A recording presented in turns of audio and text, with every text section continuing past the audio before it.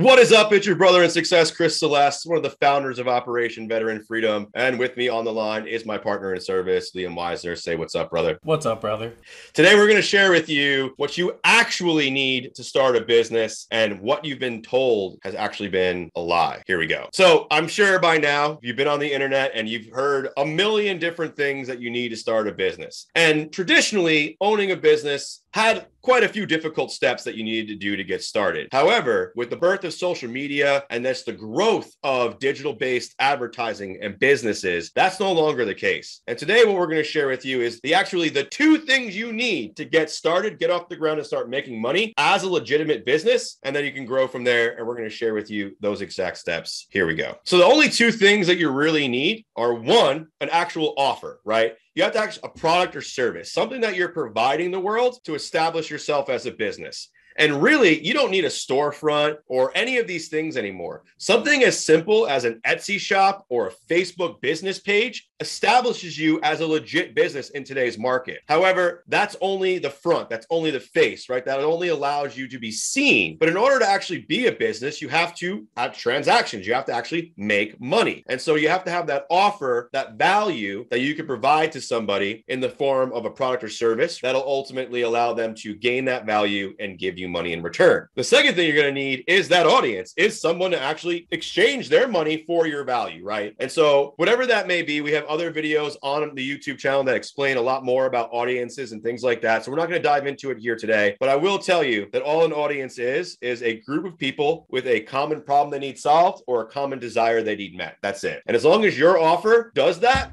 you have an audience. And hopefully that audience is large enough, remember, size matters, for you to keep that business sustained for a long period of time. If it is not large enough and you do not expand and grow your audience, then eventually you'll run out of people to service, hence why I bring it up as a warning. But again, if you have an offer and you have an audience who wants that offer and is willing to exchange you money for it, you have a business. And you can set up a free business page, a free Etsy shop, whatever it is. Obviously, if you're not selling physical products, don't set up an Etsy shop, but just some examples.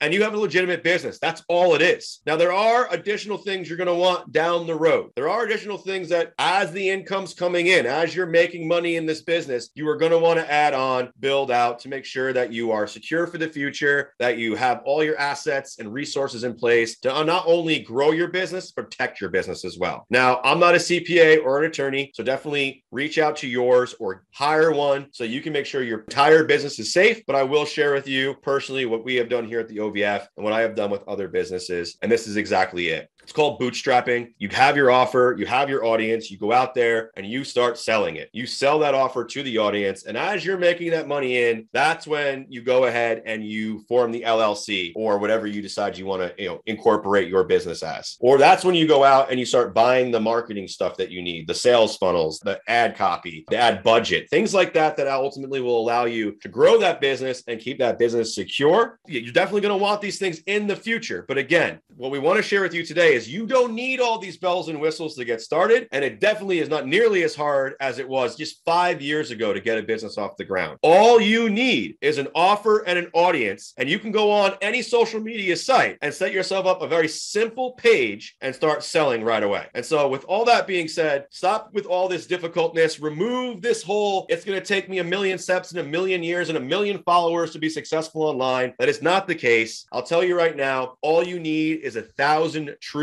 fans, and you could be just as successful as anybody else online today. So guys, go out there, take action, audience, offer, build yourself a simple page and start selling and providing value to the world and watch that cash register ring and that business grow. As always, I'm your brother in success, Chris Celeste. If you found value here today, make sure you smash that subscribe button and drop in the comments, what was your biggest takeaway from this video here today? And if you know anyone else who's struggling with this difficult belief that starting a business is hard or that it takes 1 million steps or 1 million years or 1 million followers, share this video with them so they also can know it only takes 3 simple things to get going. So we'll talk to you guys in the next video. Peace.